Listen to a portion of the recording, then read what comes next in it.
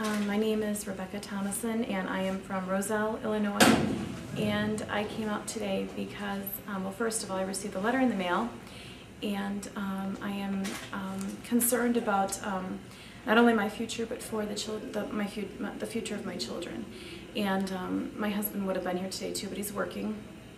But we felt it was very important to show up, to show our support of Congressman Roskam, and also bring the children so that they can see that we're active and that we are concerned. And you know, we're not you know, really vocal. But we do like to you know, show concern, show support, and when we're concerned about things, we do like to, you know, take action. And this was one of the ways that we just thought that we could be active and you know, just to hear what other people have to say. And what makes you mad about what's going on in Washington right now?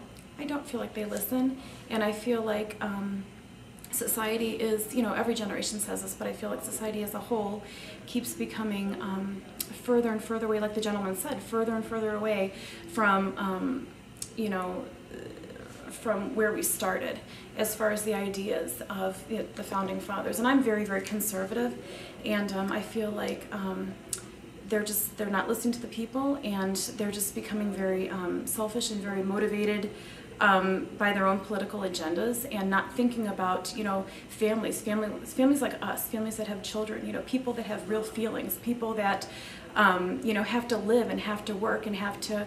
It's not only about making a living, and you know, just people who, you know, like we care about, you know, not silly things, but we care about.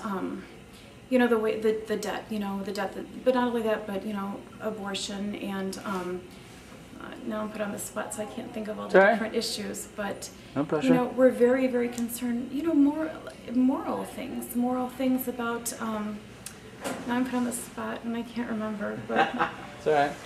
You know, just, What would you change in Washington if you could change anything right now?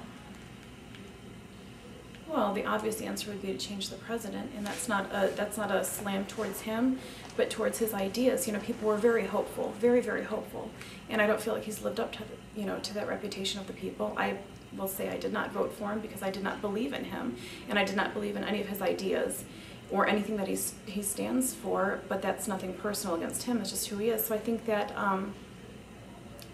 people need to go back to the way it used to be. That's what I would say. We need to go backwards, not forwards. We need to stop changing things, but we need to go back and figure out what worked before. And I'm not talking about 10, 20 years. I'm talking about, you know, going back 100 years, going back to these people that, you know, just sacrificed, and people who just started this country. Right? That's, you know, that's where I think we need to put our focus.